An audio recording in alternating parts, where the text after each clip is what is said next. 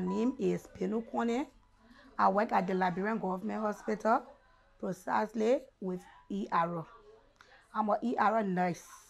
I've been working within this hospital for the past 10 years plus. Because of my commitment, they took me, carried me on the main ward. I was there taking care of the patients. From there, they carried me.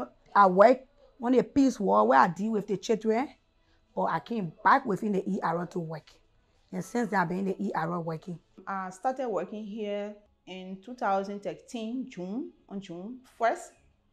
And I got to know Bendu through this hospital. We were assigned in the emergency department at that time. Up to present, we stay assigned together. I've been knowing Bendu Conneh 2013 when she practiced here as a student nurse. And based on her performance as student nurse, she came and people observed her and she came to work in this county. Bendu is hardworking. Bendu has the integrity. Bendu is very, very honest when it comes on the line of management.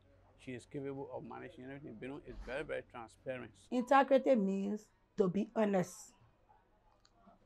And being honest with your patients, caring for your patients too. Because some of us, we might feel that maybe people, we always like to do ourselves work. Where maybe if we see 2 or 3 persons around, oh, I will take care of the patient for your good need. But for me, no. I feel that I should be able to take care of the patient in the presence and absence of people while they are there or not. Bendu is hardworking. She's always willing to assist her colleagues. Very hardworking. Sometimes she will work to the extent that she will exceed her shift.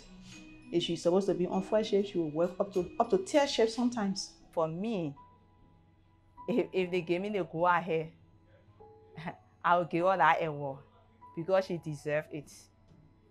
And Bendu go extra mile to her working time.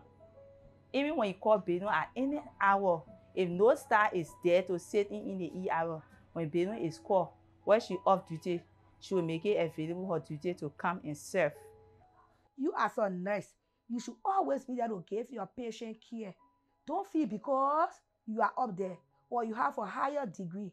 I have a higher degree, but with all that, I never knew that people was eyeing me up there to see who I am. That today have made me to be a proud person.